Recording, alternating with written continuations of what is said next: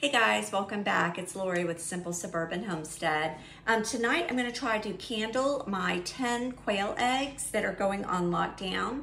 First off, I prefer the HB Life Egg Candler. It has a tip on the end that you can take off, which is really good for your quail eggs, and then it has the regular size for chickens or duck eggs. This process is kind of quick because we want to make sure that the eggs are not left uncovered very long. So what I'm going to do is I'm going to remove the lid, and always when you're candling, try to set your lid on a flat surface. That way the heat and the humidity with the motor in it stays somewhat the same, and there's not a lot of air going up underneath it. There will be air getting in the bottom, but it kind of holds it, it regulates it a little bit better that way. I'm going to take the lid off, and I'm going to remove the turner in here.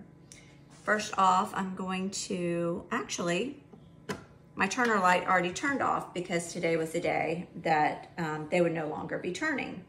So I'm going to remove this, and I'm going to remove the egg turner, and then I'm going to go ahead and put a piece of the non-skid stuff you can get from Walmart and the roll or the Dollar Tree for $1.25. And this helps the chicks as they hatch to keep their grips as they're learning to walk, and it helps to prevent against splay leg. So you always want to have a towel nearby or something soft that you can lay your eggs on.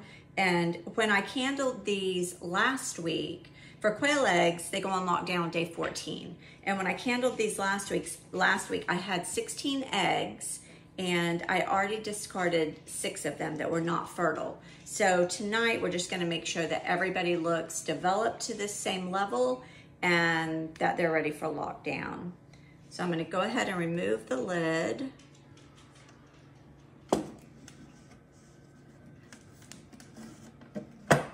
And I'm gonna remove my turning tray. This incubator, this tray is really tight.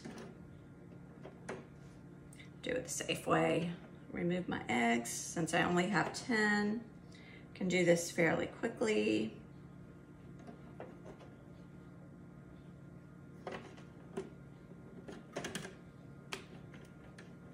This is the hardest it's ever been. There we go.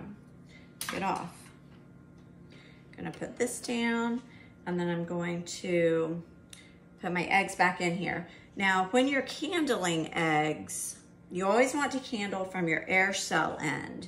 That's the fat end of the egg. You should have a white air cell. I'm gonna turn all these guys like this, and my daughter's going to zoom in, and I'm gonna try not to lift the eggs while I'm candling them. And that way, there's no mess ups on the filming. Quail eggs are very tiny, so they're much harder to see, but what we should see is a solid end with the fatter end being more clear. I'm gonna turn the light off and turn my candler on. Just give it a minute to, is it adjusted? Can you see the eggs? Okay. So what I'm gonna do is I'm going to lay, if you can see that, we have a very good air cell and we have a dark egg. So that one looks really good. Here again, we have a very good air cell with a dark egg. Again, no sign of a blood ring. If you had a blood ring, oh, I can already see this one without even getting on it. White with dark, or clear with dark. It wants to be pretty transparent at the back end. If you had a blood ring, you would have a red, very bright red ring normally, or maybe a dark red ring. All these babies look to be, so far so good. We have 2 left. Oh, that's a good air cell. Can you see that, Sarah? No. Are you getting anything? Let me see if I can do it like this. Can you see that? Can you see the air cell? Nothing at all. Is Is it blurry? Could you see any of them laying down here? Yeah. It's okay, keep going. There we go, and this is the last one. Everybody looks good. Everybody looks very good. I'm gonna turn that off, turn the light back on. Hold with me in case it gets a little blurry for a minute. And we're gonna cover back up. I only dropped to 36% humidity and my temperature is still reading 99.5. For this particular incubator, I set it at 101 because it tends to run low in the temperature. So now we're gonna take, on this incubator, we're gonna take the other side cover off of the incubator, and so far we've had water only in one side, and now the humidity in it was about 52 when I started tonight, so it only dropped into the 30s, so that's fine. It's already back up over 40.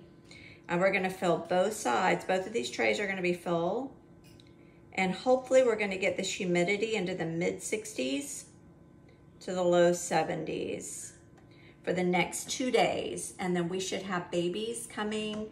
We should have pips day after tomorrow, and we should have babies on day 17. So sometimes we have babies on day 16. You never know.